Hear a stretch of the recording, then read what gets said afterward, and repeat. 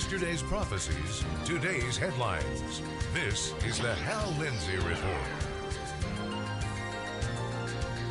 And now, Hal Lindsey. Good evening and welcome to this edition of the Hal Lindsey Report. Every year about this time, the United States and South Korea stage joint military exercises. And every year, North Korea threatens to use them as an excuse to turn South Korea into a smoldering wasteland.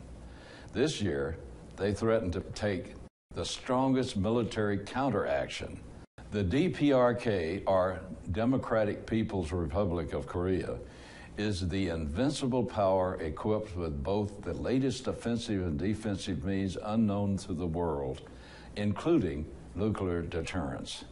It's the same old spiel every time, but this year could be different. The reasons have to do with the North's supreme leader and his shaky hold, not only on his power, but on his sanity.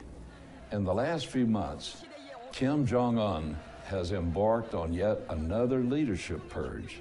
In May, he executed his vice premier because he said something negative about an idea the supreme leader likes. Also in May, his defense chief fell asleep in a meeting. Kim executed him by shooting him with an anti-aircraft missile.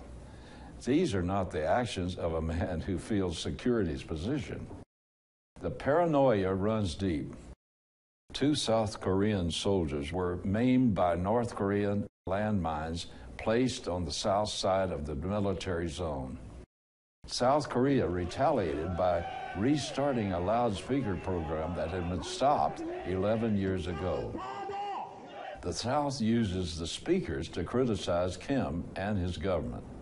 Just loudspeakers, and just to voice speaking. Kim responded by threatening an all-out military action. He cannot even allow a few loudspeakers on the border to say anything negative about him. He's a pathetic man, but he has a nuclear arsenal at his disposal and 1 billion people within range of his missiles. Many of those people live in China. Those 2 nations have long been allies, but China's leaders have shown growing concern about Kim's instability. Recently, China had shock waves of its own, literal ones. On August 12th, massive explosions rocked the port city of Tianjin. The blast left at least 56 dead, more than 700 injured, and thousands homeless, and probably more dead. There were at least 2 explosions, one of which was equivalent to more than 20 tons of TNT, and registered as a magnitude 2.3 earthquake. The blast apparently resulted from a fire detonating explosive chemicals. We still don't know the reason for the fire or precisely what chemicals were involved. Chinese officials, as usual, remain tight-lipped about what they know. Shock waves from the explosion damaged buildings miles away. Another kind of shock wave emanating from China has been causing damage all over the world in recent days. Economic damage. On Tuesday, the 11th, China lowered the value of its currency, the yuan. This is a common technique among nations desperate to sell their goods abroad. When a nation lowers the value of its money, it cuts into the buying power of the people at home. But it makes goods sold to other countries cheaper, giving a temporary boost to their export economy. In the last few years, currency devaluation has been common, but China held firm on the value of its money until last week. On the 11th, the Chinese government devalued the yuan by about 2%. At the end of the day, they reassured the world that it was a one-time correction and they had done all they needed to do. Then on the very next day, they lowered it again. The day after that, they did it yet again. By the end of the week, the value of their currency had dropped 4.4% versus the dollar. In short term, That's good news for American consumers. The world oil glut should also cause a gasoline price to continue falling. The strong dollar makes it cheaper to buy anything from abroad, and now China has effectively lowered the price of all its goods. You should have a few more dollars this Christmas, and those dollars should buy a little more made-in-China merchandise. But for General Motors, it's a different story. GM sells more cars in China than the United States. Their Buick division sells 4 times more cars there than in the U.S. For GM, the devaluation of the yuan means fewer Chinese consumers will be able to afford Buicks and Cadillacs. Anything made in the United States will be relatively more expensive. But the problem goes deeper than that. China has overbuilt its manufacturing infrastructure.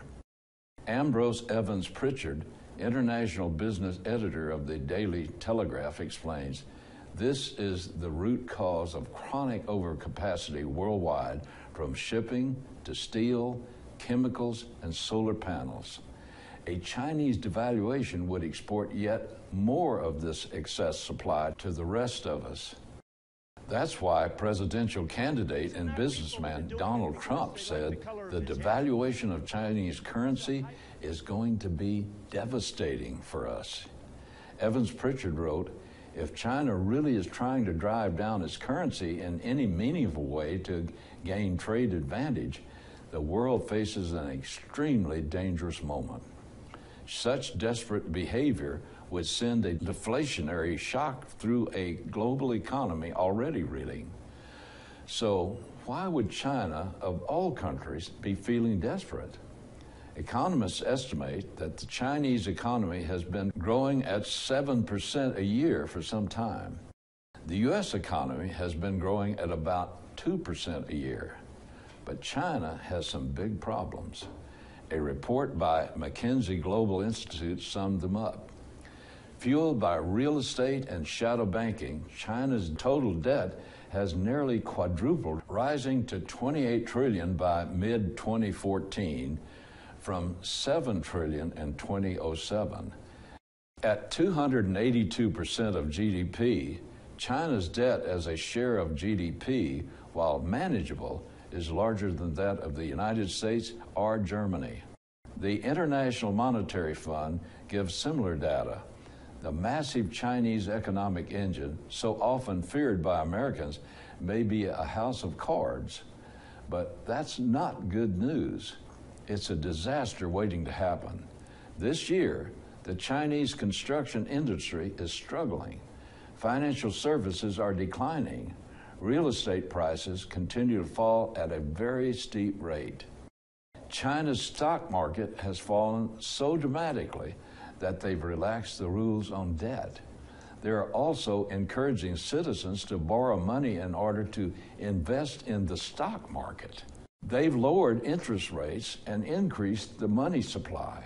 They seem desperate to hold on to the old 7% growth rate, something that every outside economist sees as unsustainable.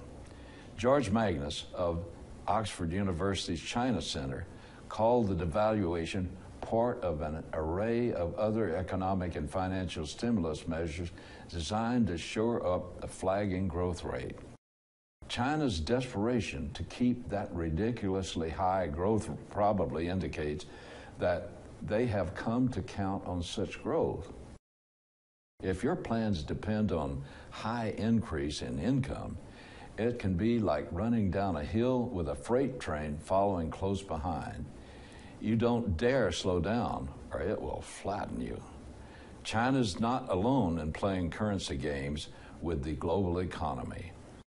The Japanese yen and European Union euro have also been made intentionally lower relative to the dollar. In fact, almost all major currencies have been devalued in the recent past. Yet it hurts the common person. It's not fair, and most significantly, to be powers that be. It hurts the global economy. All the moneyed elites agree that This kind of currency gamesmanship needs to end. How could they possibly stop these cutthroat money games? The answer is obvious: a global currency. Meanwhile, increasing economic chaos sets the stage for a collapse of the global economy. In May, Stephen King from HSBC Bank wrote a report saying, "The world economy is sailing across the ocean without any lifeboats to use in case of emergency." Desperate times mean desperate measures. A sudden economic collapse could trigger the rise of the Antichrist at breathtaking speed. He will offer a unique, irresistible solution to the crisis. But even without a sudden collapse, we see an inevitable march in the direction of a global currency and global monetary controls. We have recently launched our completely new website at hallindsey.com, and we're offering an updated version of our online services. If you have not already done so, please register your new account by visiting hallindsey.com, then clicking on My Account. Visit hallindsey.com today.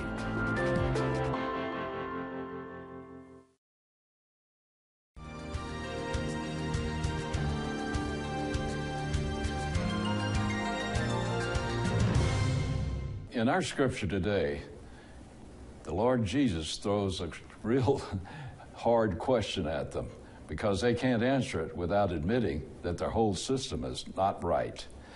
He said in the scriptures, right after he had said, "What are the great commandments?"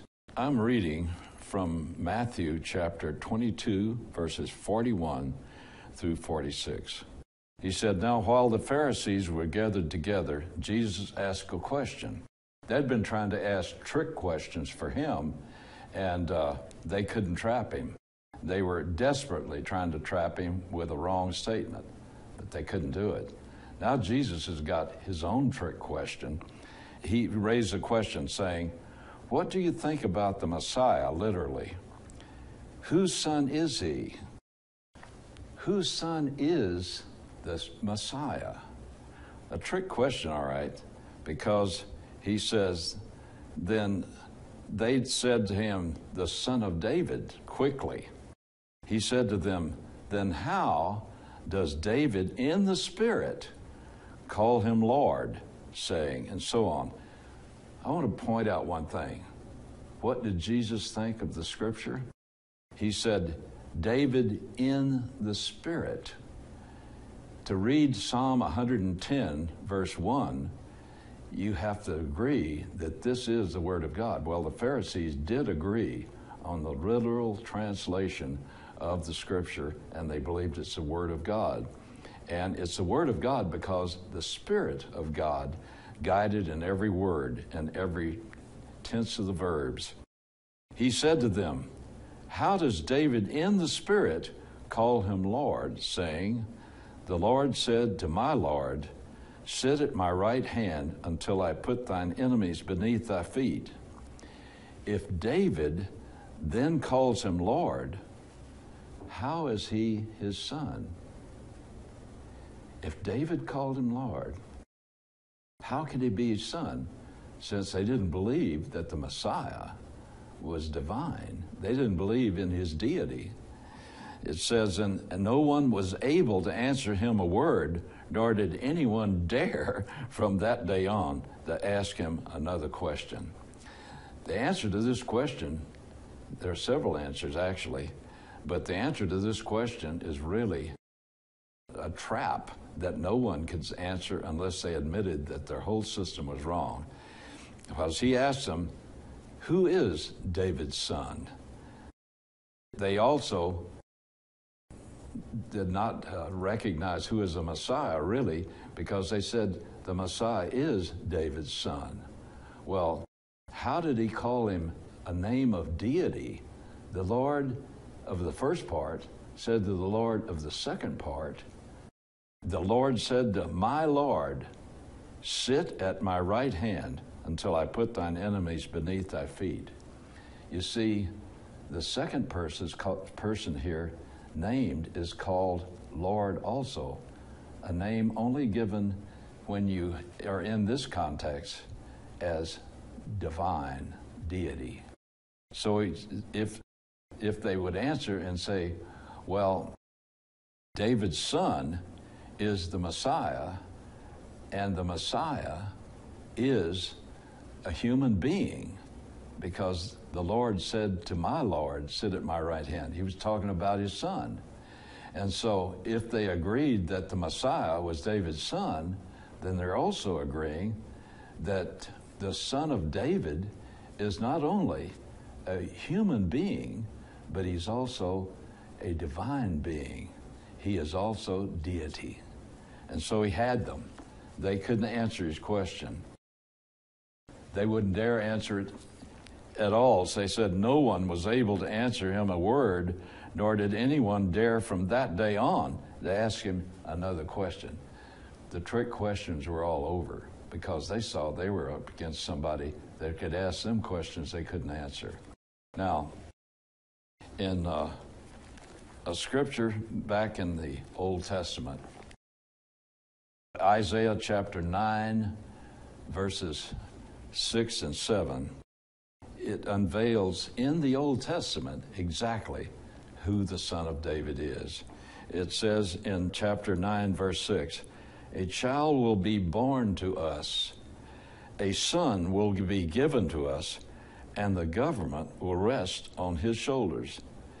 And his name, that is the son who is born, a human being, born like a human being. His name will be called Wonderful Counselor. Those are wonderful names. But then he says, the Mighty God, Eternal Father. A person is called the Mighty God. You can only call God this name, El Gibor, the Mighty God. And he is the Eternal Father. He is eternal. And so the Son who would be born was also the Son who would be given. And he is the eternal God, a title, and a part of him was deity, eternity. And the Prince of Peace, not only the Prince of Peace, but this is talking about one who is the Prince of Power. There will be no end to the increase of his government or of peace on the throne of David and over his kingdom. Born as a son, yet he has all the attributes that God alone can have. The eternal God, the Father of eternity, the Prince of Peace. And it goes on to say, to establish it and to uphold it with justice and righteousness. From then on and forevermore, the zeal of the Lord of hosts will accomplish this. Do you think how many times people sing this verse in hymns, and it's very clear, but they don't recognize what they're singing? They're saying that the one who is born as a child is none other than the divine being, the King of David, the Son of David, and he has all the attributes of being deity. They couldn't say who is David's son, because to say so would make them agree with the scripture. And remember, David is quoting the Psalms, which are divinely inspired by the Holy Spirit. That's recognized. The Pharisees recognize it. So he uses a question that stirs up what they all believe, and that is divinity. And these names, like Wonderful Counselor, the Mighty God, that's something you could only attribute to someone who is deity. This is a wonderful statement in the Old Testament. It's clear. He's talking about the Messiah, the Son of David, and yet he is the Mighty God, the Prince of Peace, the one who is the eternal, one who is the Father of eternity. He is eternal in his being. These are attributes that only the Son of God can have.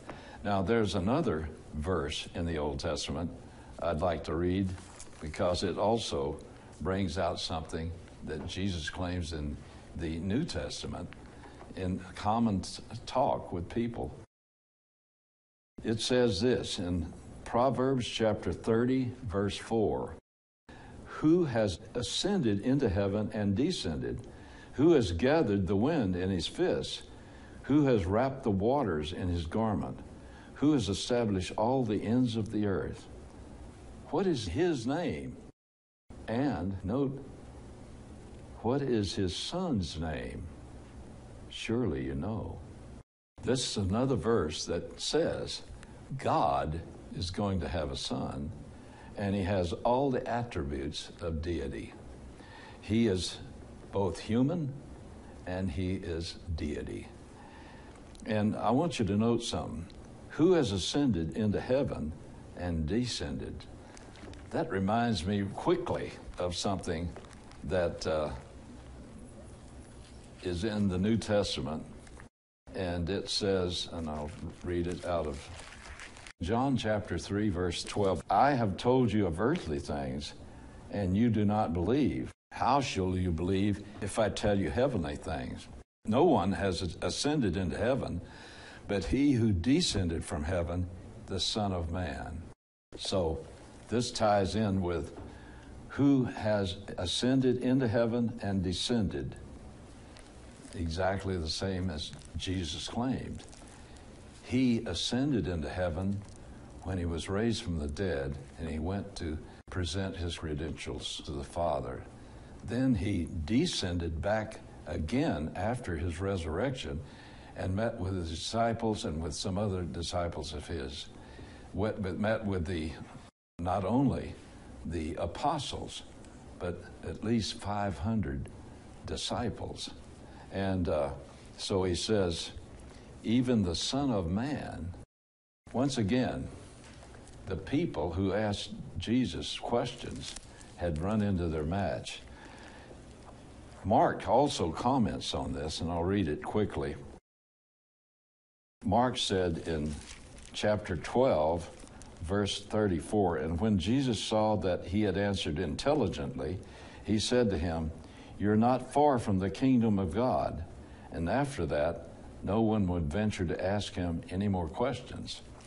And Mark brings out, and Jesus answering again to say, as he taught in the temple, how is it that the scribes say that the Messiah, or Christ, is the son of David? David himself said, in the Holy Spirit, once again, he's attributing the scripture to be the product directly of the Holy Spirit. He said, the Lord said to my Lord, sit at my right hand until I put thy enemies beneath thy feet. David himself called him Lord. And so, in what sense is he his son? How could David be calling a descendant of his a son of David and not agree that he is also the Son of God? This is something they could not agree with without destroying their whole system. Jesus had them in a trap. And with that, the Lord had put them to an end. They could not admit that Jesus was the Son of God, and also, humanly speaking, he was the divine Son of Man.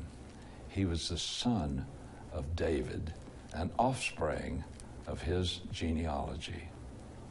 With that, you can assign only that he is the divine Son of God. He is true humanity and absolute deity. I hope you enjoyed it just as much as I did, because Jesus is the Son of God and the Son of David. I'll see you next week, God willing. You've been watching the Hal Lindsey Report. To support this program, send your tax-deductible gift to Hal Lindsey Media Ministries, P.O. Box 470-470, Tulsa, Oklahoma 74147. You can also support this ministry online. Visit hallindsey.com or call 1-888-RAPTURE.